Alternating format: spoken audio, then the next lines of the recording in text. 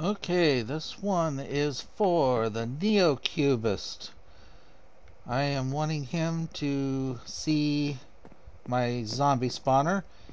In one of his games, he has a couple of zombie spawners that actually were fairly close to each other, and he kind of wanted to see some that were equally close or even shorter, so I want him to see mine.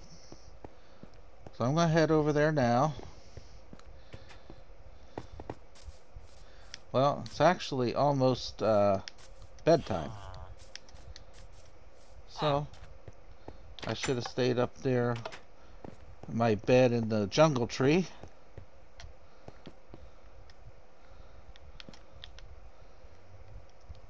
See,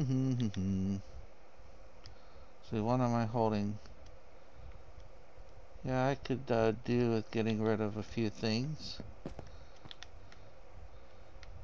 I see. Oh, wrong one. There we go.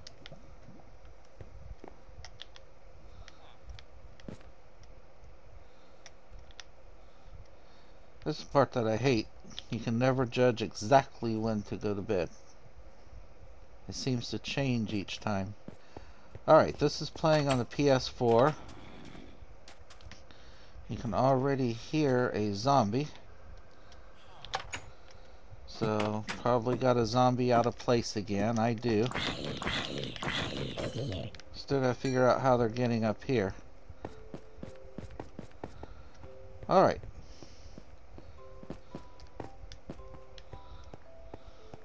This is my double zombie spawner. Right there.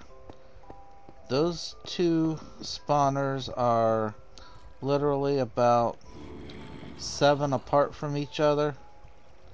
They're offset by 1 or 2 in one direction, then by about 5 the other direction. Let's see.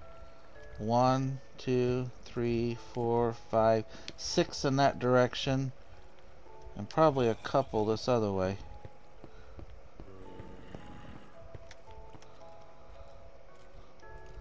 One, 2, 3. So maybe 8 or 9 apart. Now I have them going into water there and then dropping down over there. In here I have an area too where I want to spawn stuff, and they will come down to here.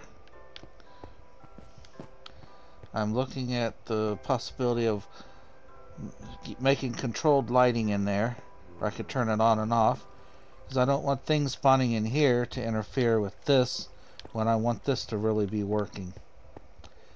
I also want to go up to the roof here and make something that I can do up on the roof while I'm waiting to have them spawning. Okay, I'm going to go down to where they drop. Yep, I've got a skeleton.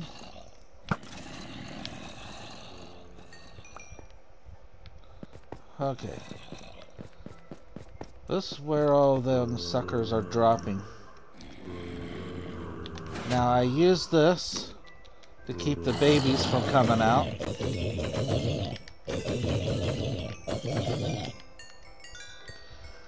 But I don't think they jump out of here anyway.